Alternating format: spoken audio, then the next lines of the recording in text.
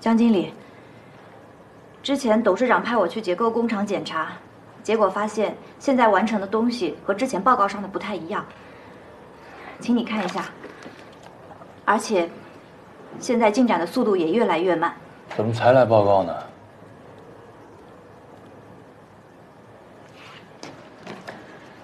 这个我早已经知道了。刚才我在夏董那儿也都说了，还有，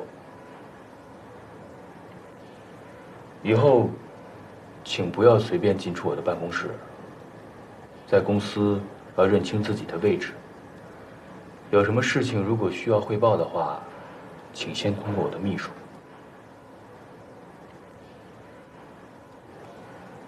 出去吧。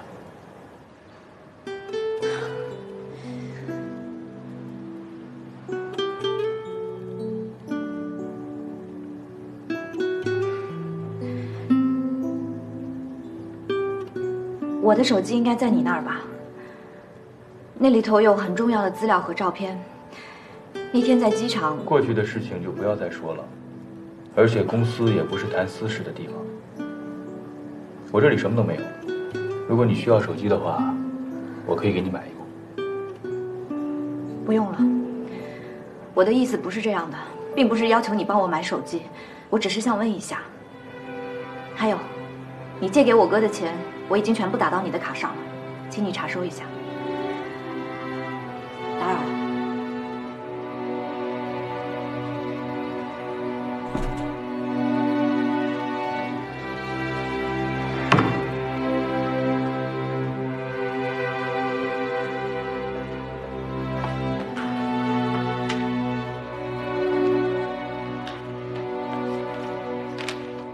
叶敏珠，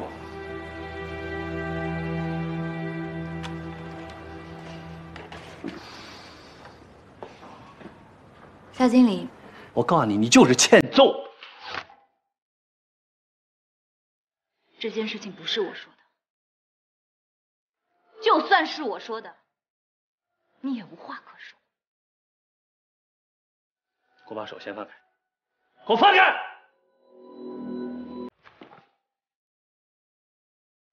你还有脸这么理直气壮吗？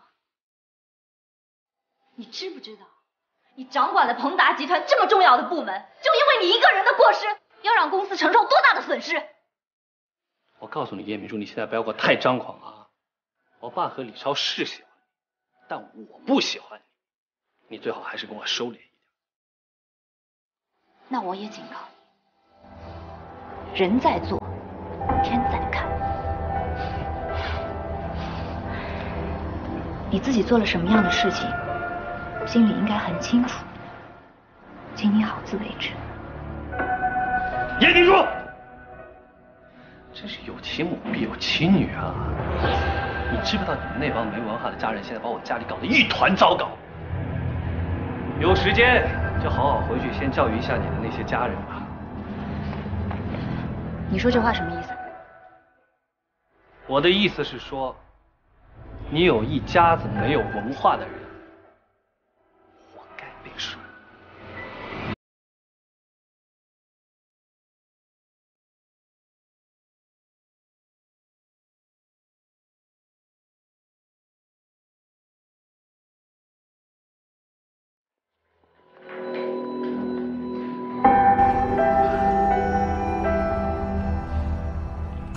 好。听说你知道夏强的事儿了啊？董事长，您这么快就知道了？听谁说的？你说呢？江磊，不愧是江大律师。哎呀，董事长，您真是有眼光啊！技术开发部的位置啊，值得给他。你早就知道了啊？哎，耍我就那么好玩吗？董事长，您这什么话？我怎么敢耍您啊？我是担心你们父子之间会尴尬。再说了，我相信董事长您的能力，不管公司发生什么事情，您都会有办法解决的。再说了，如果真的要重新构建的话，那鹏达集团得付我们公司违约金，可是一笔不小的费用。这你不用担心，我会按照合约的内容如期完成。这么说来，董事长，您真的决定要重新购置构建喽？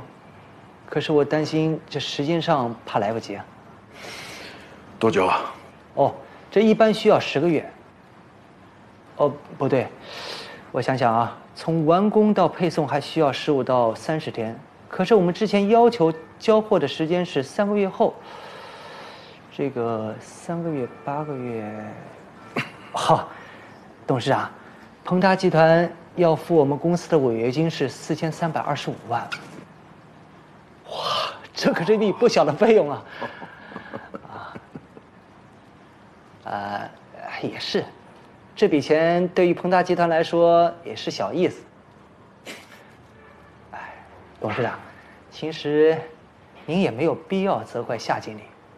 万一他自己的工程赚钱了呢？这不是没有可能啊，对不对？你很会挖苦人哦。哎呦，对不起，对不起，也许是在美国待的时间太长了，养成了坏毛病。那行，董事长，我就把您的英明决定啊汇报给公司，告辞了。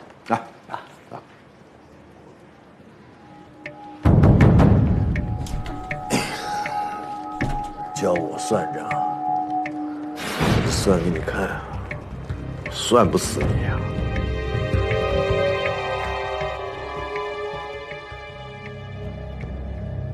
刚才在花园里，你为什么不理我？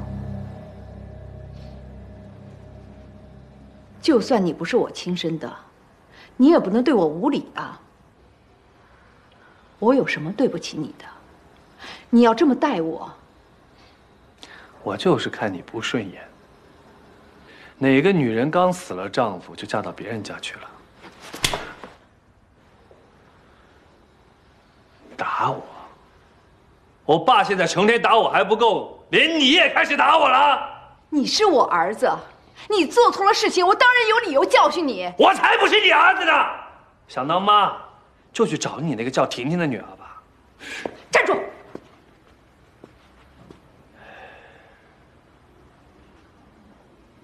你说什么？你怎么知道婷婷的？我怎么知道的？你是不是还想知道我还知道些什么？你的底牌不就是她吗？你不就是想把我和梦洁赶出去，把她弄进来和我那个老妈在一起吗？行啊，